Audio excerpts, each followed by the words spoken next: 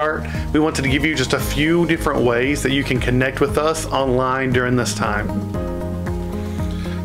The first way you can stay connected with us is to make sure you follow us on all of your social medias.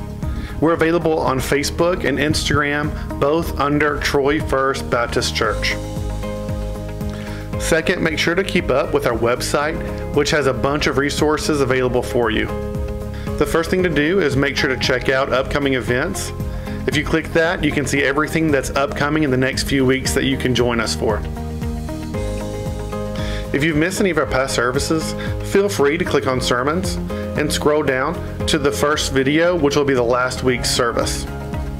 You can also check out our evening services right below. If you want to watch any other past service, make sure to click Watch More, and that will bring you to our YouTube page. Parents with children of 5th grade and under, make sure to hover over Ministries and click our Children's page. There you can get information about our ministry, and you can also check out every week's virtual kids club right here on this video. If you have students grades 6 through 12, make sure to hover over Ministries and click on Youth. There you'll get information about our youth, but you can also watch our last week's youth lesson on this page as well. If you ever need to get in contact with us, make sure to click on Contact. There you can find our information and a contact page where you can email us. If you have any questions about our church at all, but can't make it here in person, make sure to check out our Chat with a Pastor. After this service is over, you're welcome to join a video chat with one of our pastors. Make sure to text this number with your phone number and name, and we'll get in contact with you right after the service. Thank you for joining us today. Now we want to invite you to worship with us together. Good morning, Troy First Baptist Church. Do me a favor. Will you stand up and let's sing Be Thou My Vision together.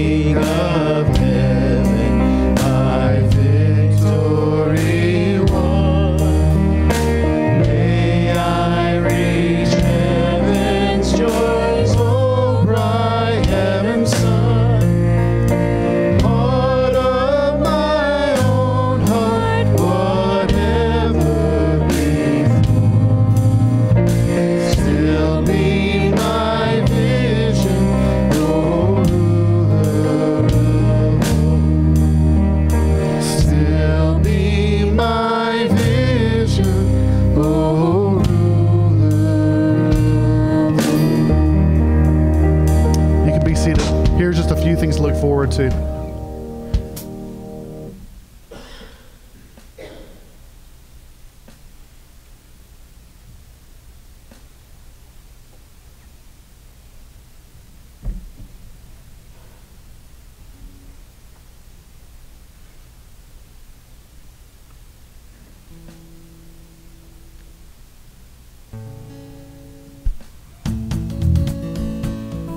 Good morning, and welcome to Troy First Baptist Church. Here are a few announcements to add to your calendar. If you would like to help our students go to camp, we have a few ways to donate.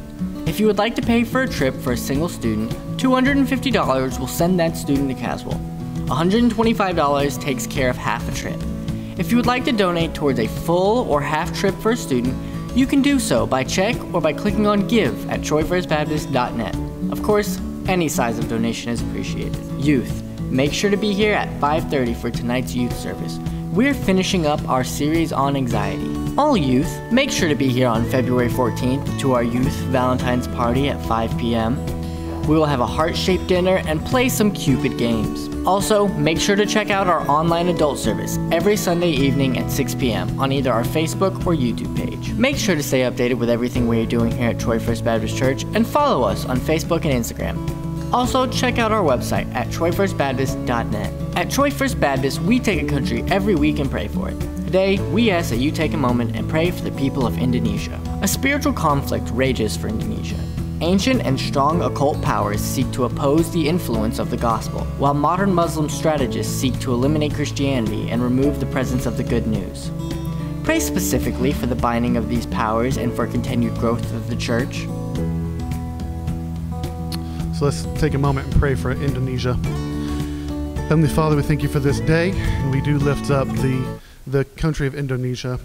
We pray for our brothers and sisters who are there. It looks like there's only about 3% of the population of about 200,000. So God, we lift them up, and we pray that you would strengthen them. And I pray that they would not feel hopeless, that they would not feel like they're just spinning their wheels, but God, that they would be truly reaching a nation for you. We pray that we see that statistic get higher and higher and higher until we see Indonesia as a part of the kingdom of God. Be with the lost there. Be with us as we continue through this service, God. May we lift up worship to you. We love you. Amen. Stand with us and sing When We All Get to Heaven.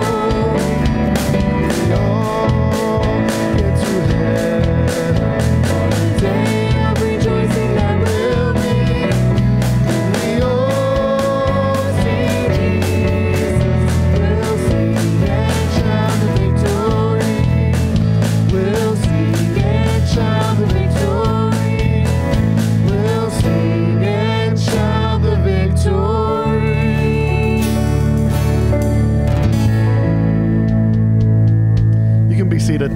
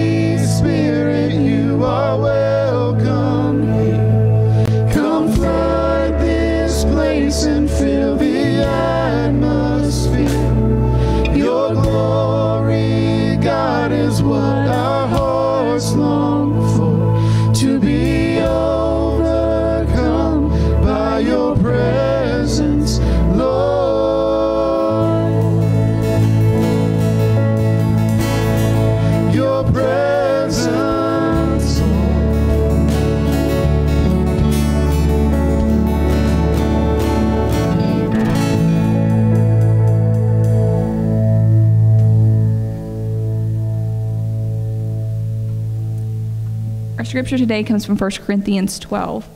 The eye cannot say to the hand, I have no need of you, nor again the head to the feet, I have no need of you. On the contrary, the parts of the body that seem to be weaker are indispensable, and on those parts of the body that we think less honorable, we bestow the greater honor. And our unpresentable parts are treated with greater modesty, which our more presentable parts do not require. But God has so composed the body, giving greater honor to the part that lacked it, and that there may be no division in the body, but that the members may have the same care for one another. If one member suffers, all together, and if one member is honored, all rejoice together. Now you are the body of Christ and individually members of it. God, we thank you for today. We thank you for the body that is gathered here in person and online. We thank you for allowing us to come together and to worship you and to hear your word. We ask for your blessing over the rest of the service. We love you. In Jesus Christ's name, amen.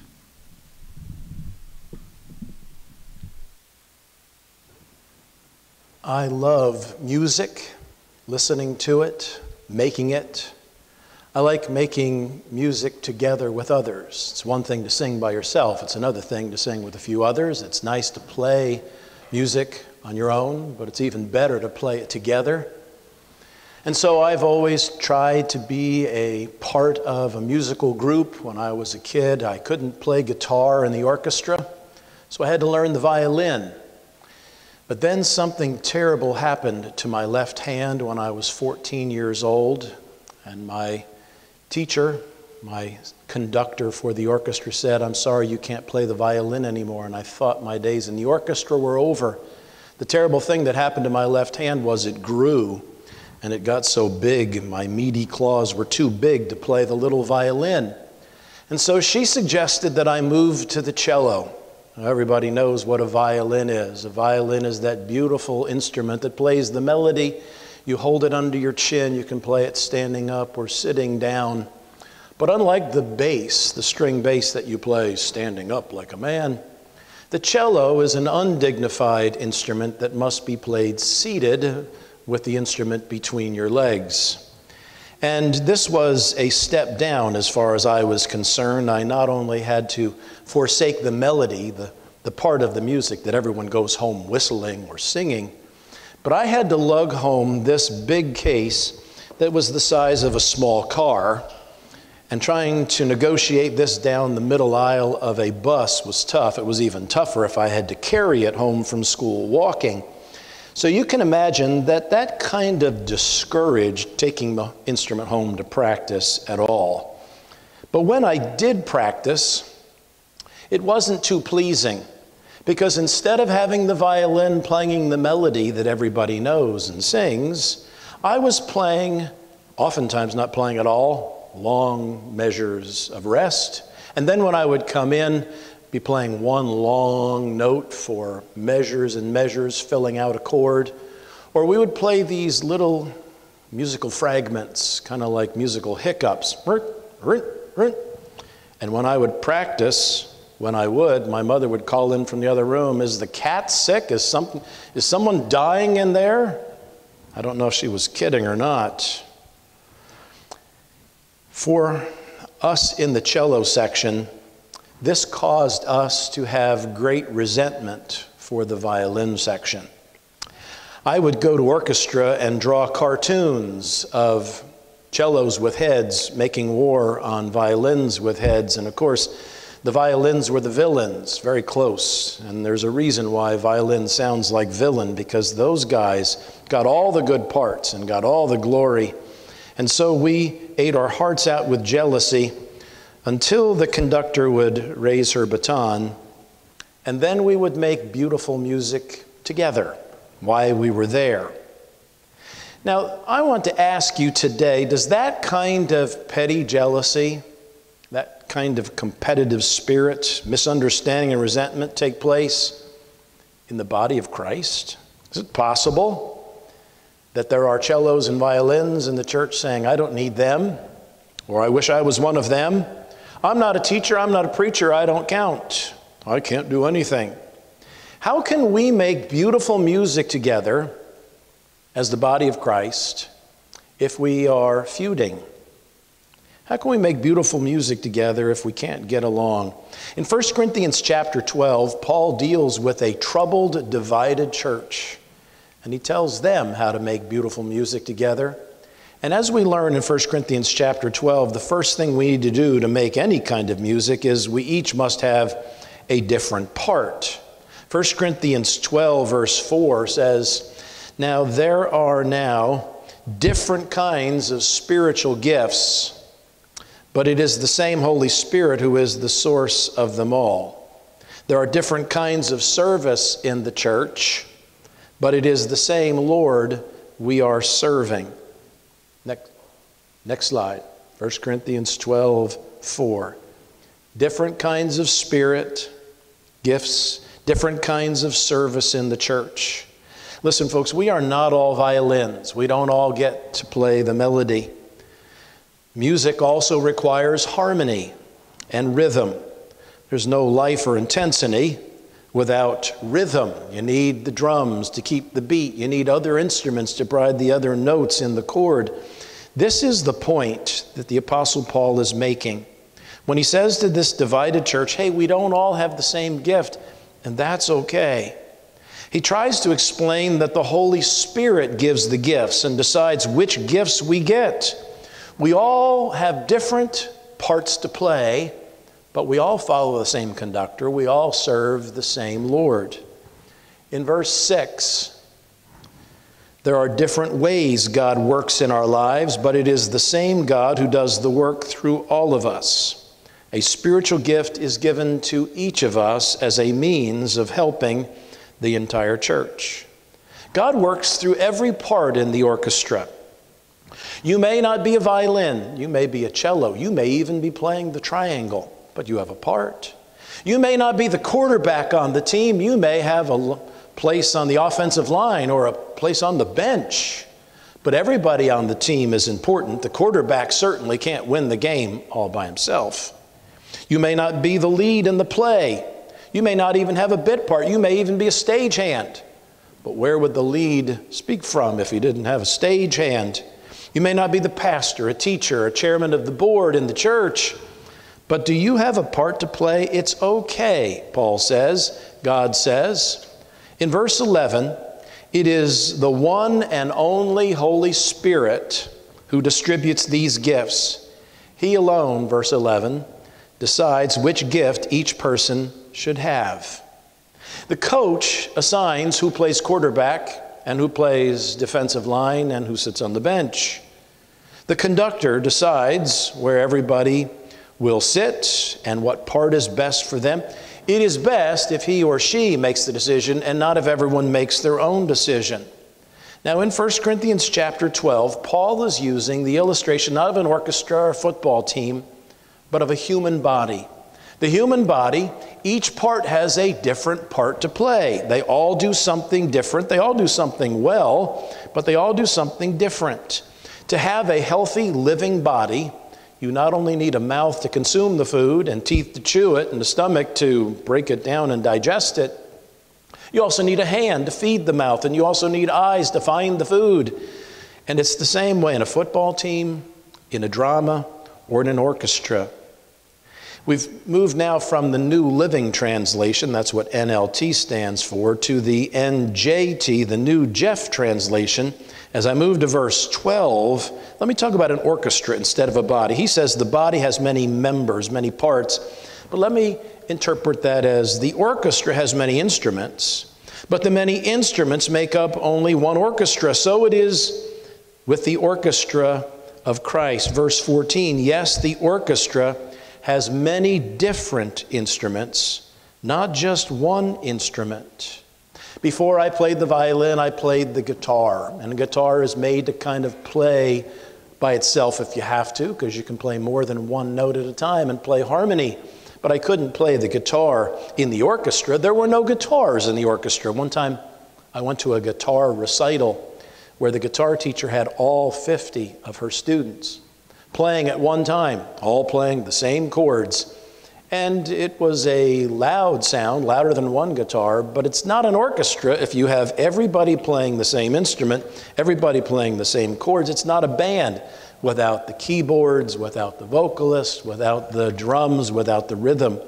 Verse 15, if the cello says, I'm not a part of the orchestra because I'm not a violin, that's the way we felt Hey, that does not make it any less an instrument in the orchestra. Verse 16, if the second violin, you know the hardest part to play in the orchestra? Second fiddle. Yeah, you're a violin, but you don't get to play the melody. If the second violin says, I'm not a part of the orchestra because I'm only a second violin and not a first violin, would that make it any less a part of the orchestra? Of course not. There, Paul says the ear says, I don't need the eye, or I'm not an eye. Hey, aren't you glad you have eyes and ears? Verse 17, suppose the whole orchestra were first violins. How then would there be any harmony? Or if the whole orchestra were just playing harmony, how would you know the song without hearing the melody? Here Paul says, if the whole body were an eye, how would you hear? Imagine if instead of a body walking in this morning, a great big eyeball rolled into church this morning. That would be scary. That would be disgusting. That poor eye wouldn't live very long though, right? How does an eyeball get around without feet? I guess it could roll, but how would it eat? How would it get sustenance without a mouth and a digestive system? Verse 18, but he says God has arranged the body. Let me say the conductor has arranged the orchestra with many instruments, and he's put each instrument just where he wants it. Verse 19, what a strange thing an orchestra would be if it only had one part. Yes, there are many different instruments, but only one orchestra. You know, in the church, of all places, we should celebrate our differences. In life, aren't you glad there's variety? Aren't you glad God didn't give us fuel like gasoline for your car? He gave us many different. What are we going to eat today? Probably something different than yesterday. We like variety when it comes to what we eat. We like variety when it comes to what we wear. We don't want to wear the same thing every day. And how boring life would be if every one of us looked the same. If everyone looked the same, how do we tell each other apart? People who are different do get stared at. Take it from somebody who's handicapped, someone who's short, someone who's tall. How's the weather up there? If you are different, you stand out and people tend to stare at you. Sometimes you are gawked at, sometimes laughed at, sometimes ostracized. So we must teach our children not to stare in public. And we have to fight the temptation to prejudge people based upon their color or their nationality. But the truth is, God made us different. And who are we to say that person's different? They're not as good as me. They don't play violin. And so, variety is God's idea. Apparently, he too is bored by sameness. We say variety is the spice of life.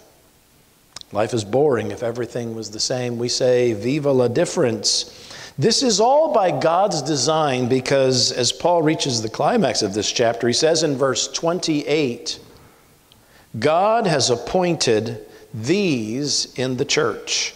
God has made different people, different instruments in the orchestra, different members of the human body, different gifts by God's design. God, on the creation week, made different kinds of animals. He made plants different than animals, and then he made each animal different from other animals, and each one of those animals in that species are different just like we are all different. We could look at Jesus' disciples. Jesus didn't have one disciple, and he didn't have 12 clones of himself or 12 clones of Peter.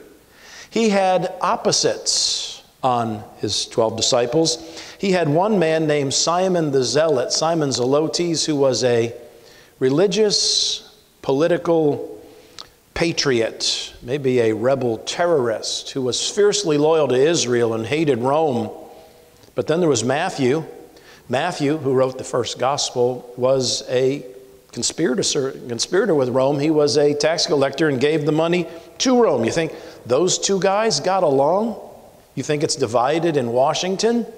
Yeah, how do you think Simon and Matthew got along? There was Simon Peter, who was impulsive, quick to act, and Thomas, who was deliberate and slow to make up his mind. Can you imagine those 12 disciples being at each other's throat? Boy, I wish I was Peter and got to sit next to Jesus or John. Jesus says in John chapter 13, verse 34, "A new commandment I give to you, that you love one another as I have loved you, that you also love one another.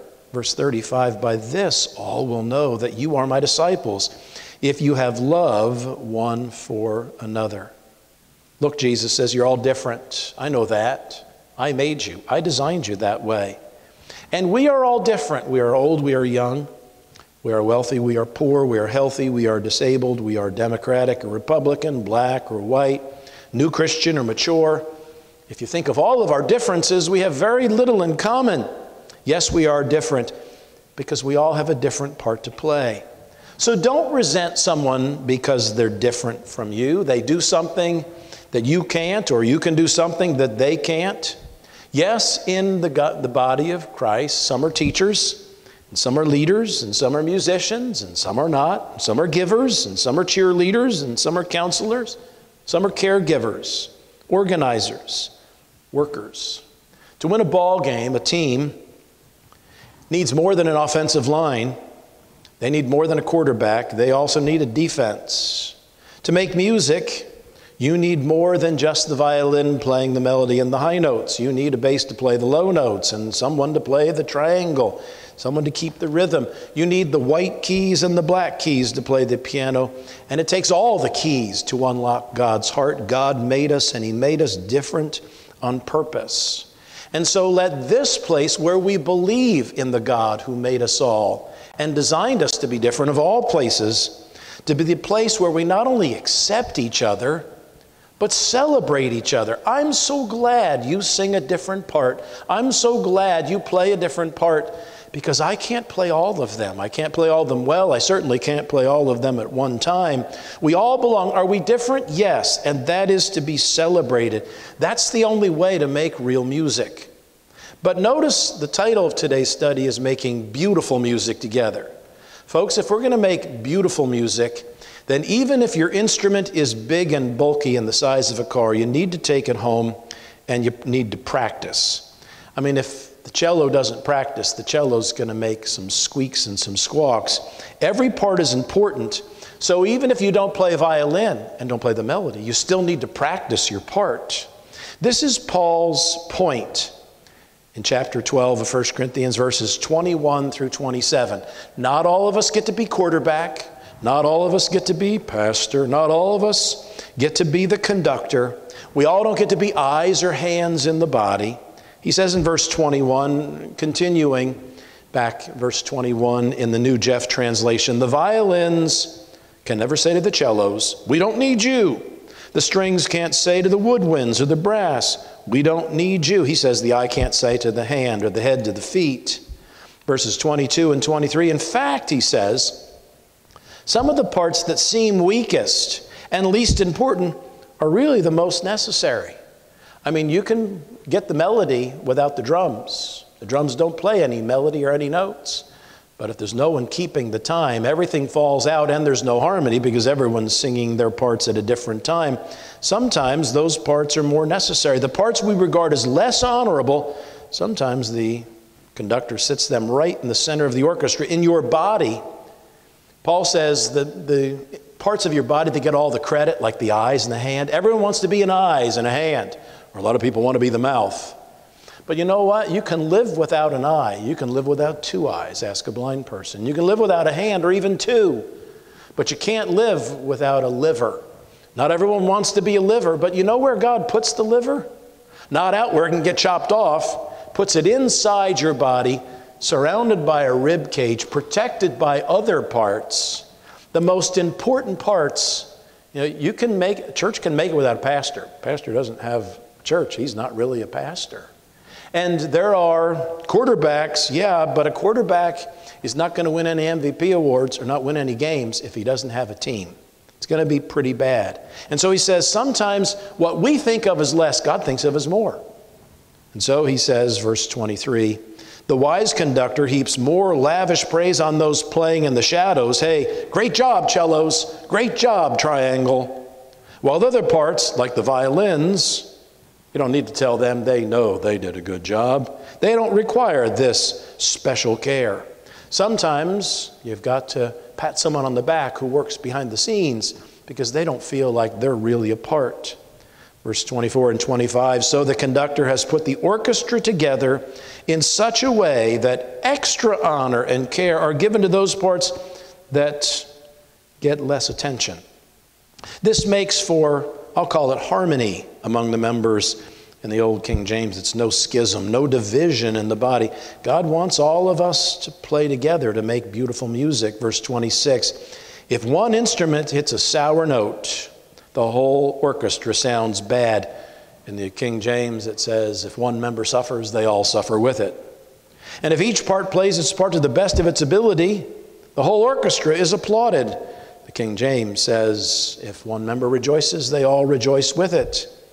You see, people may concentrate on the melody and the violins and go out humming its parts, but when they stand and applaud at the end, they always applaud the whole orchestra.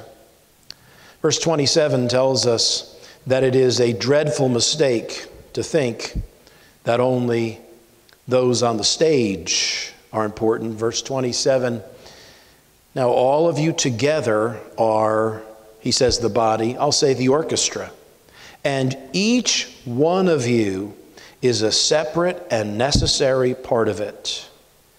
You see, a quarterback is important. Some would argue the most important part of the football team. The lead might be the most important part in the drama. The pastor might be the one with the name and the yellow pages. The soloist might get all the admiration in the song. But every part of the team, of the church, of the band are important. This is our mistaken notion of worship. We oftentimes confuse worship on Sunday morning with entertainment out in the world. In the world, what's important is on the stage, and we're out in the audience. We're just nobodies clapping for the famous performer. But actually, it's backwards in the church. You see, the people up here on the stage are stagehands who are leading you, who are the lead worshipers, because God is back there looking at your faces, not the faces of the people holding the microphones and playing the guitars. God sees the worship of the whole church. Here's the orchestra. The orchestra is not up here on Sunday morning. The orchestra is here. And when we pray together before the service, before we practice, which we do every week, we say, Lord, help us to lead your people into worship, because the worship comes from out here. And so we have to understand that God doesn't focus on the stage. We might, but he focuses on our hearts. We say that worship is not a spectator sport, but a participation sport. And we really mean it, because verse 27 says, each one of us is a separate and necessary part of our worship. So that's why it's important, even if you got a cello, to take it home and to practice. And that's why it's very important for everyone in this room, everyone watching right now because of our remote worship, because of the virus. It's important that every one of us do our part, because the pastor can't do it all, and the deacons can't do it all, and the teacher can't do it all. We need everybody's gift, everybody's part played. Romans 12:6 says, having gifts differing according to grace that is given to us, let us use them. You see, this is a participation sport, and it's a team sport. It's not the pastor dueling the devil every week.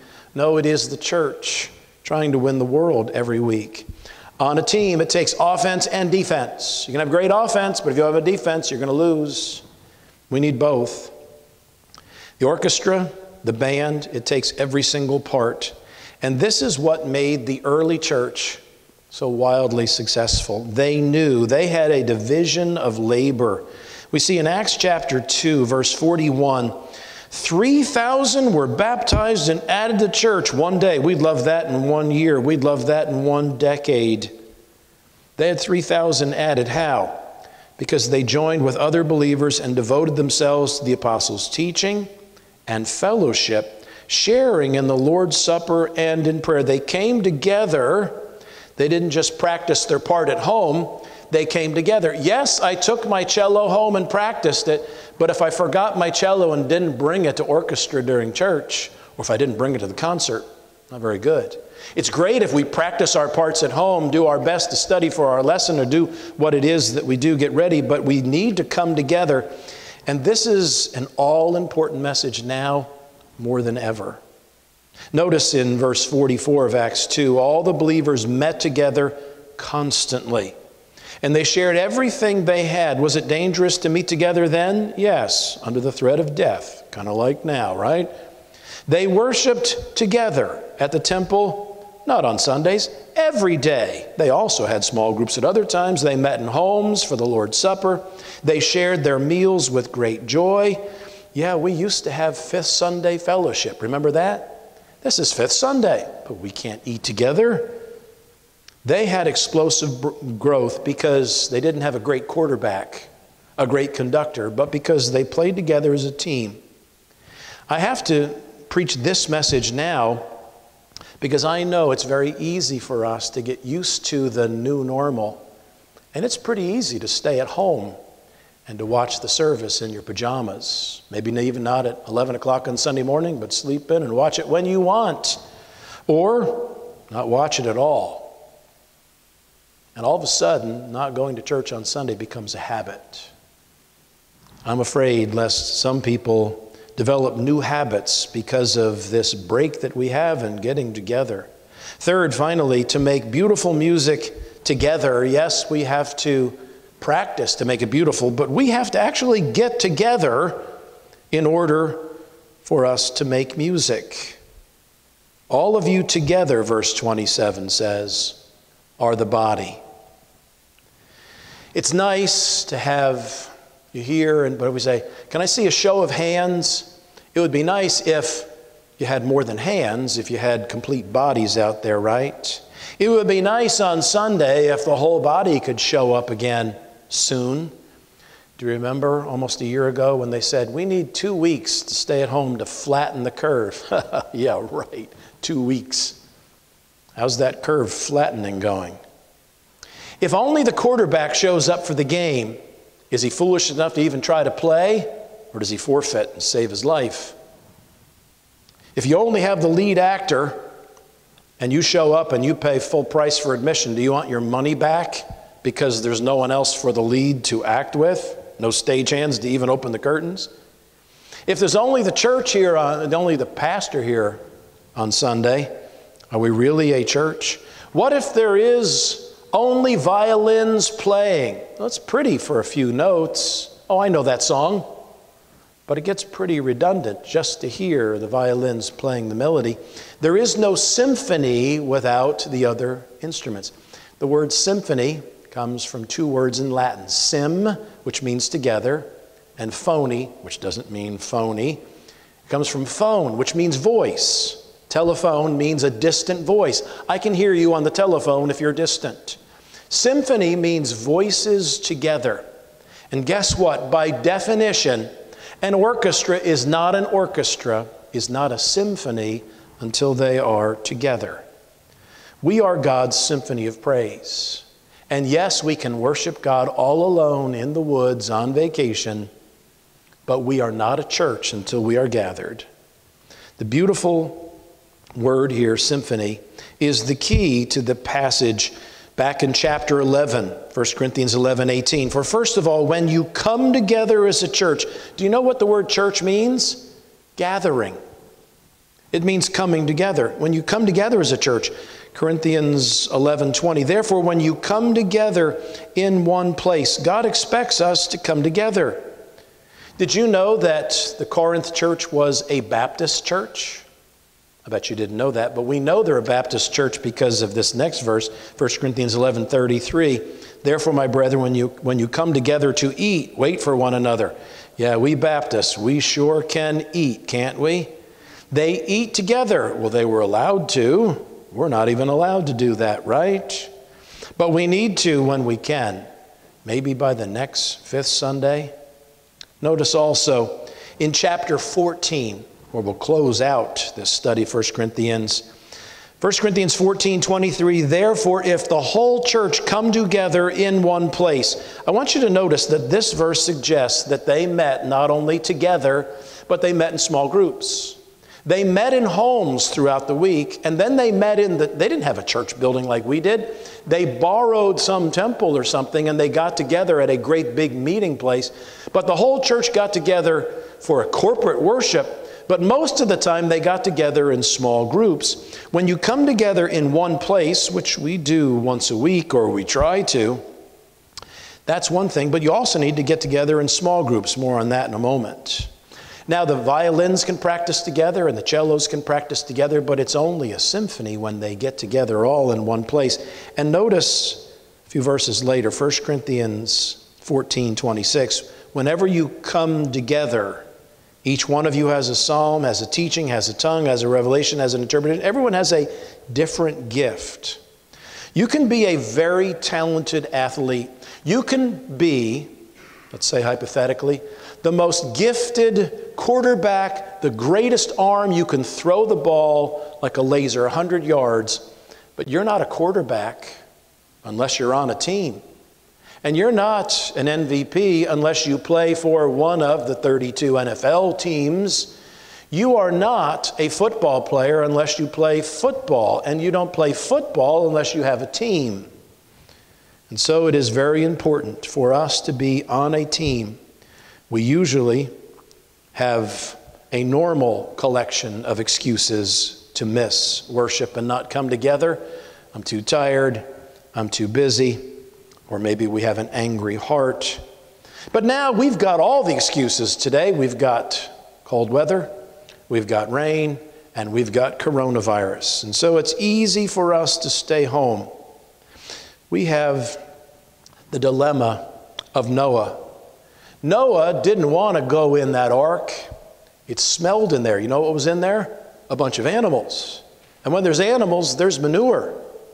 And Noah didn't want to go in there. He would have to spend a lot of time cleaning. But if it wasn't for the storm outside, he wouldn't have put up with the smell inside. Is it perfect in the church? No. Now, I'm not saying it's as bad as Noah's Ark. It doesn't smell like Noah's Ark in here. But some people say, oh, I don't want to go to church. It's full of hypocrites. Yeah, we got room for one more. Come on in. Yes, church is not perfect, but it's better in here than it is outside in the storm. You see, the church needs you, and even more than the church needs you, you need the church. And we need to get back together, because if you take one branch out of the fire doesn't go out, the fire suffers, but the branch's fire goes out. And if you're separated from the fire, it is you who suffers most of all. If one cellist forgets their cello for not just the practice, but for the concert, the orchestra won't sound quite as full. But do you think there will be one person who will even notice that cello wasn't there? No. The conductor will know. That cellist's mother will know.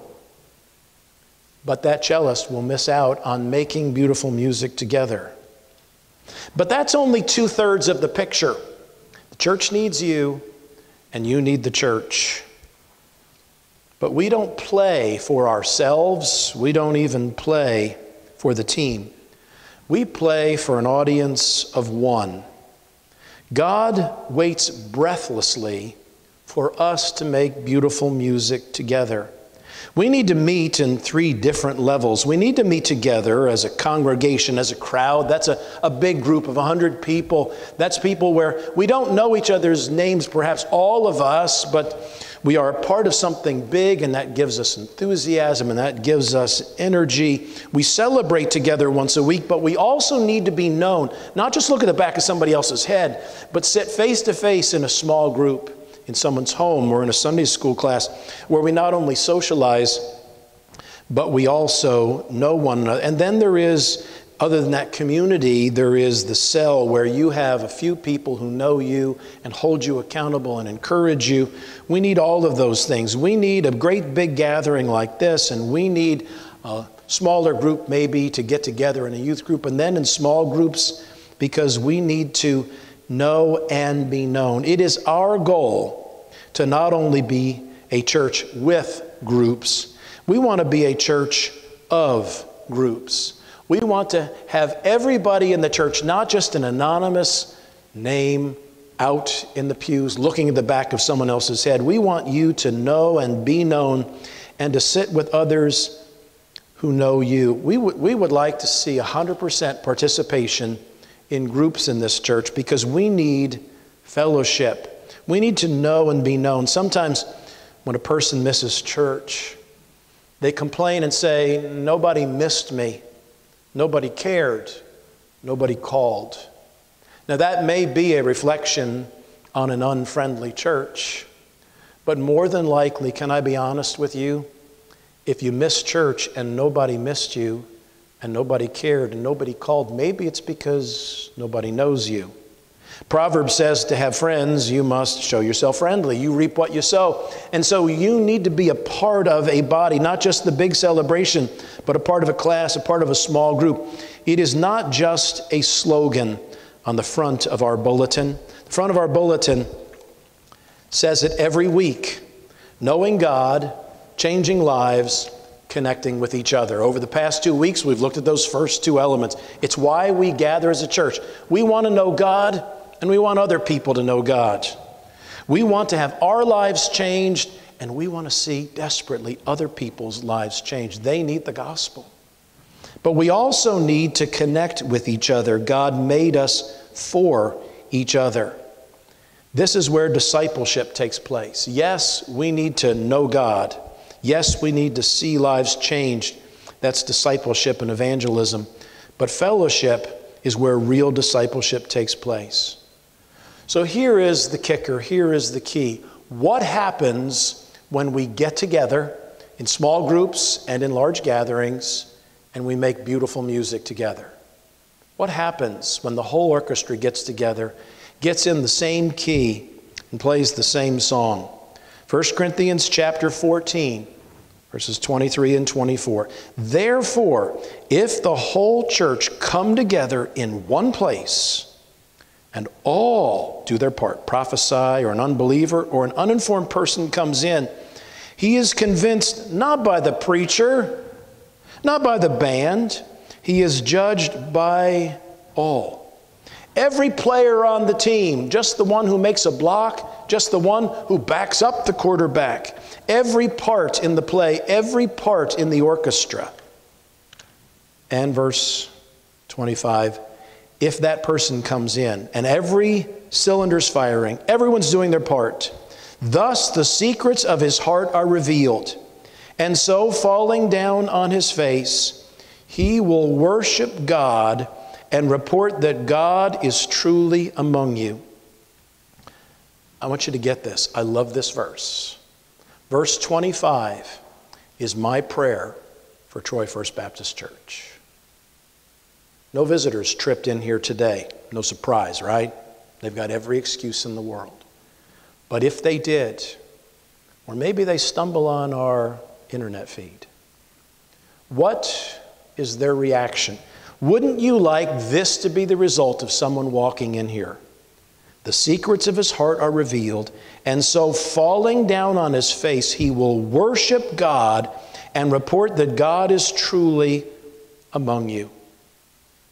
I will never forget, about 10 years ago, a young Philippine wife stumbled into our church in suburban Baltimore, and she sat in the back up on the riser seats. And I shook her hand before church, introduced myself. Her face was already wet with tears. I said, "Are you all right?" She introduced herself and said, "Yes." She said, we haven't even started yet. There wasn't one note of music, not the message. She didn't even know I was the pastor. She said, "Something's different here." I met her at the door after the service. She gave her heart to Jesus during the service. She saw something even before the band played, even before the preacher preached. And the next week she brought her husband, who also came to Jesus, and I had the privilege of baptizing both of them. You see, it wasn't a preacher. It was everybody making beautiful music together. There is no feeling like when the church gets together and works together. There's no feeling like when the conductor raises the baton, the instruments stop their fighting, and if you've ever been to a concert, they start tuning. But then When the conductor raises the baton, taps, he gets everyone's attention, and the melody begins. You know, when it starts, it's just the violins, and then maybe the violas join in. But then slowly, surely, even the cellos get to play. And then that bizarre harmonic hiccup doesn't sound ridiculous in the next room. It sounds like a part. It sounds like an amen. And the parts that we practiced at home now fit the bigger piece, and we understand that we're part of something bigger than ourselves. And then the cellos reach a rest. They don't get to play, and they have to put their bow down for a minute and listen to the horns play or the woodwinds play. Or maybe the cellos come in with long, sustained notes that just fill out the chord. But now the beautiful melody and the harmonies are lifting all of us, and our hearts are soaring. There's no resentment, there's no jealousy, because it's just a beautiful thing to be a part of the symphony, even if you're in the audience. The sore muscles, the calloused fingers, the hours of practice seem worth it as our hearts are lifted together in worship to God. And so, falling down on his face, he will worship God and report that God is truly among you. Oh, wouldn't you love for someone to feel that way when they saw us worship God?